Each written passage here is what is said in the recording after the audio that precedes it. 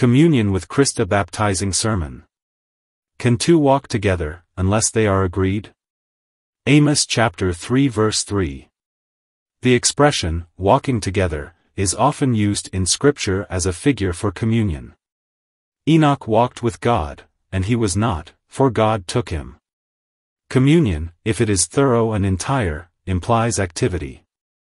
It is not merely contemplation, it is action and, therefore, inasmuch as walking is an active exercise, and walking with a man is communion with him, active communion with him, we see how walking comes to be the picture of true communion with Christ.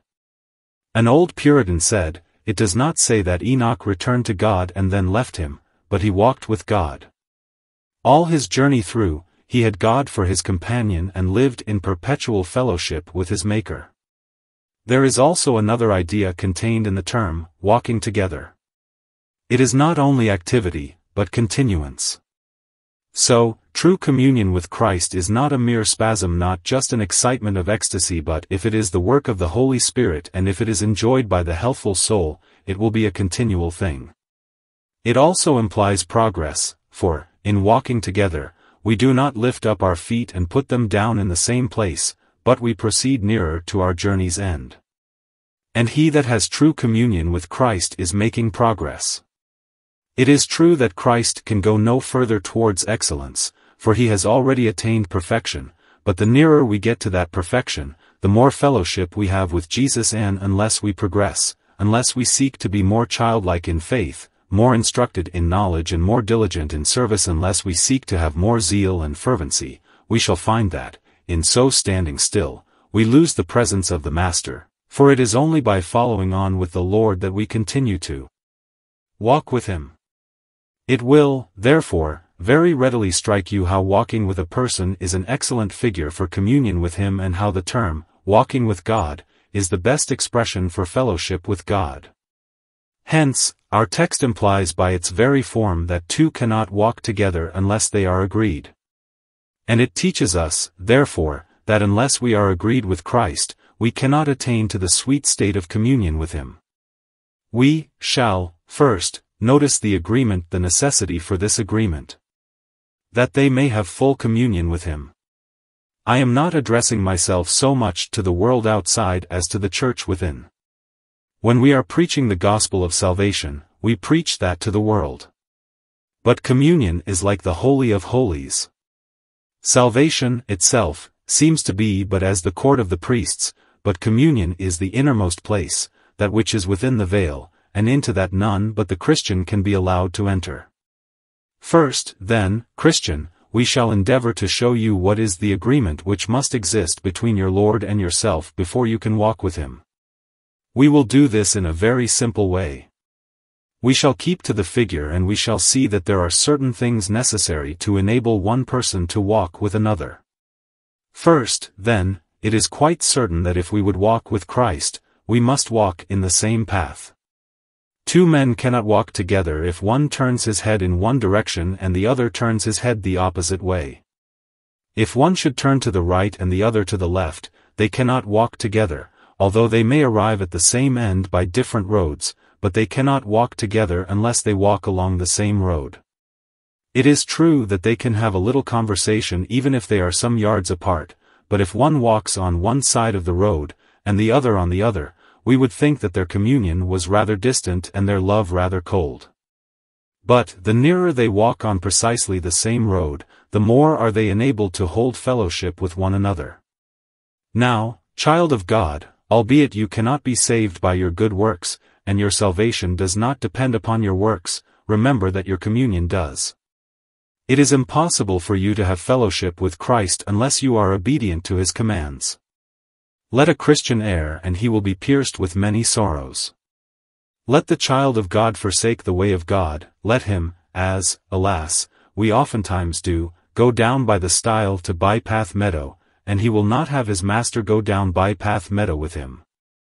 If we will be self-willed and choose our own path, we must go our own path alone.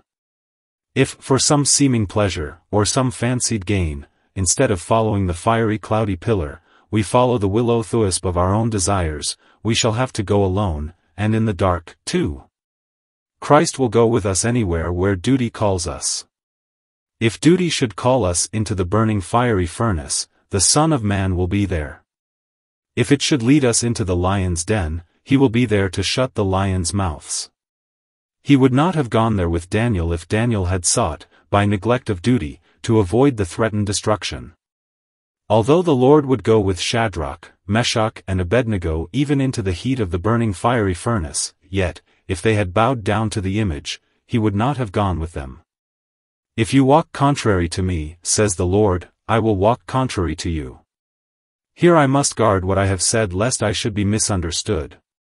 I do not mean that Christ forsakes his people so as to destroy them, but he forsakes them so as to take away their communion with himself.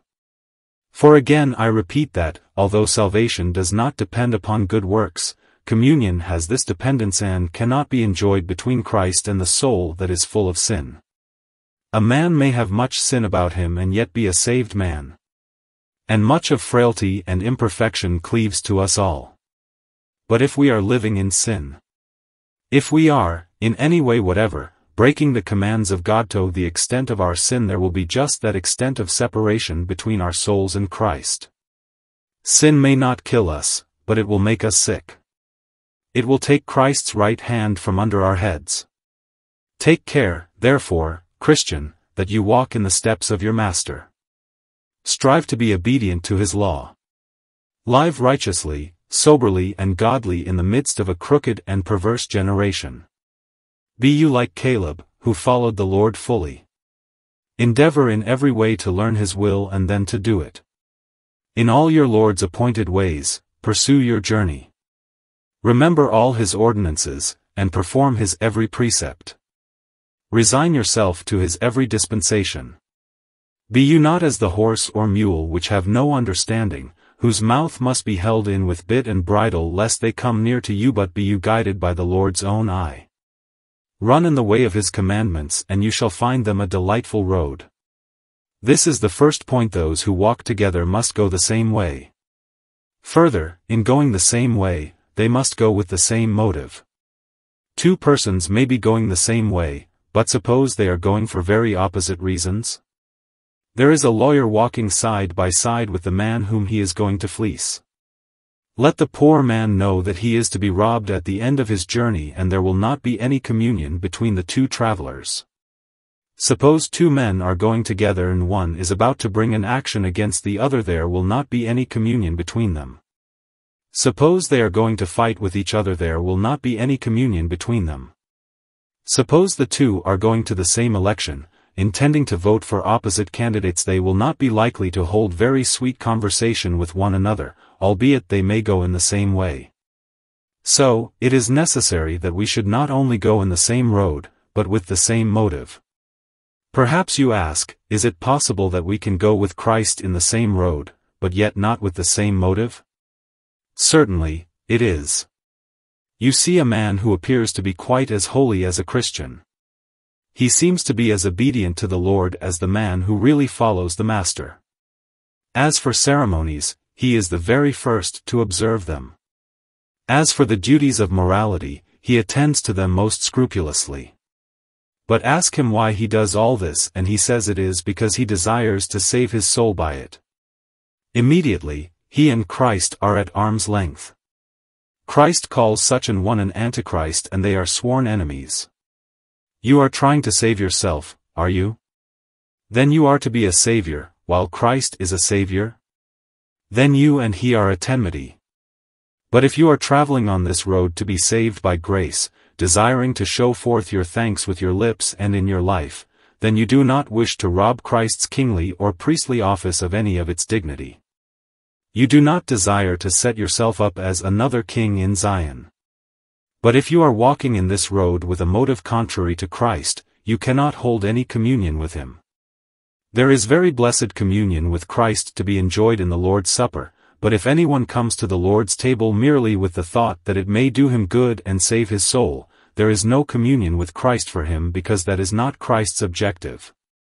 And it is the same with baptism. That ordinance is a blessed means of communion with Christ in his death and burial, but if anyone desires to be baptized, supposing that the observance of the ordinance will save his soul, then there is no communion. If anyone attaches more to the act than Christ has commanded and, therefore, makes it our duty to fulfill if moment a man supposes any efficacy in the water and in the body being buried therein, then the communion ceases, for unless we come to anything with Christ's motive, or with a motive which is congenial to Christ's heart, we are not capable of walking with him. Two cannot walk together unless they are agreed, not only in the way they walk, but also in the objective with which they walk in that way. Once again, two persons may walk the same road, they may walk with the same purpose, and yet they may not be able to speak to each other unless they travel the same pace. If one person shall travel home very swiftly, tonight, and another, who lives in the same house, goes creeping home very slowly, perhaps they will go down the same streets, yet they will say nothing to one another because one will be at home long before the other. So we must agree in the pace at which we travel. Why is it that many Christians hold no fellowship with Jesus? It is because they travel to heaven so slowly that the Lord Jesus leaves them behind.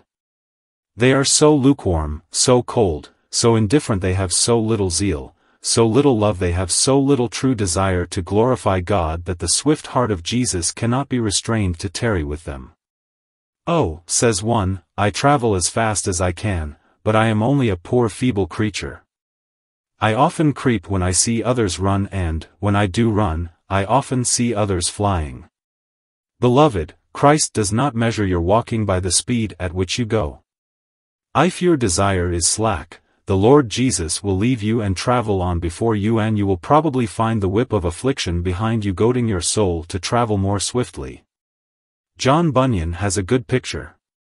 He says, if you send a servant for medicines and he goes as fast as he can, perhaps he rides on a sorry jade of a horse and he cannot make it go fast. But the master does not measure the pace by the rate at which the horse goes, but by the rate at which the servant wishes the horse to go, and he says, that man would go fast if he could. If you put him on a horse that had some mettle in him, he would be back and bring the medicines. So is it with our poor flesh and blood. It is an ill pace at which we can ever go with such a sorry thing to ride on, but the Lord Jesus measures our pace, not by the actual distance traversed, but by our desires. When he sees us kicking and spurring, as it were, in prayer, pulling at the rein, and toiling to make our poor flesh and blood rise to something like devotion and zeal, he accepts the will for the deed, and he keeps company even with us who are such poor disciples. But let our desires be cold, let us become lazy, let us do little or nothing for Christ. What wonder if the Lord Jesus says, "This man observes not my words and keeps not my sayings. I will not sup with him and he shall not sup with me. I will give him enough comfort to keep him alive. I will give him enough spiritual food to keep his soul from actually starving, but I will put him on a poor diet until he turns to me with full purpose of heart. And then I will take him to my bosom and show him my love." There is one more thing. You can suppose two persons traveling on the same road with the same intentions and at the same pace, yet they do not walk together so as to hold any fellowship with each other because they do not like each other. Where there is no love, and that, perhaps, is the fullest meaning of the text, there can be no communion. Unless two are agreed in heart, they cannot walk together. You know some of our very excellent hyper-Calvinistic friends. Now, suppose one of them meets an Arminian. You cannot suppose for an instant that there could be any conversation between them unless it were some jangling and abuse of each other. Suppose some good strict Baptist brother speaks to us, who have more enlarged principles. He smites us with his heavy weapons and cuts us down for the great sin of loving all who love the Lord Jesus Christ and welcoming to the Lord's table all whom we believe the Lord has received. But, so far as communion is concerned, our brother would be obliged to go on the other side of the road. There must be, he thinks, a little distinction and a little difference kept up, for the honor of his own views. And we know that there are some brethren who have a peculiar obnoxiousness of temper. They seem to be covered with bristles and sharp quills to prick and annoy any and every person who happens to come in their way. You cannot commune with them. It is impossible for you to walk in the same road with them, for you would feel it better to hold your peace all the way because they would be sure to misunderstand what you said. There must be an agreement in heart, an agreement in opinion, or otherwise two cannot walk together. O believer, have you agreement of heart with the Lord Jesus? Do you love Christ and do you think a great deal of him? Do you ever seek to magnify him and speak well of his name? Do you think him the chief among 10,000 and altogether lovely? And do you feel that he also has a good opinion of you? Has he said to you, "You are all fair, my love, there is no spot in you"? Has he spoken soft words to your heart which have caused you to think that his heart of compassion has yearned over you? Ah, then, communion is easy with you and your Lord, for your two souls are bound up in the same bundle of life and, therefore, it is possible for you and Christ to walk together. Are you and he of the same opinion? Are Christ's words your doctrine? Have you been taught to give up all divinity except that which came from Jesus? Can you say of him, "He is my only rabbi, my only teacher in the law and the gospel"? At his feet, with Mary, I could sit and receive his words and believe all that he has uttered to be the very truth of God? If so, believer, communion between you and Christ is easy, for, when two agree in thought, intention, way, and affection, then they can walk together. I have taken so much time for this first point that the other two must be very briefly hinted at. 2. The second point was to be the necessity for this agreement. First, Christ will not walk with us unless we are agreed with him, because if he did so, it would be a slur upon his own honor. No, more than that, it would be a denial of his own nature. Should Christ come into concord with Belial? Should he make himself free and communicative with those who indulge the lusts of the flesh and who disobey his commands? It would look ill if the king's son should walk arm in arm with traitors. We should not think it a good sign if we saw the highest in the land herding with the lowest. Christ keeps good company, and if we do not have our hearts purified by the Holy Spirit, he will not come to us at all. He will not abide even with his own children so long as they harbor sin. Invite the devil into the front parlor of your heart, and Christ will not come. No, it would be a derogation of his own dignity, an insult to his own character to do so. Give your heart up to the indulgence of some ambitious desire and you cannot insult the Savior by inviting him to come to you. In our own houses we do not invite two persons who are at enmity, and is it likely that Christ will come where sin is reigning, or pampered, or indulged? No, brothers and sisters, he knows there is sin in the best human heart, but, as long as it is kept down and as long as he sees that our desires are to overturn it, he will come there. But when he sees sin petted and fed in the place which ought to be his own palace, when he sees self-righteousness and self-security harbored there, he says, "I will not return until they have repented of their sin." There is another reason why you cannot commune with Christ unless you are in agreement with him, and that is because you, yourselves, are incapable of it. Unless your soul is in agreement with Christ.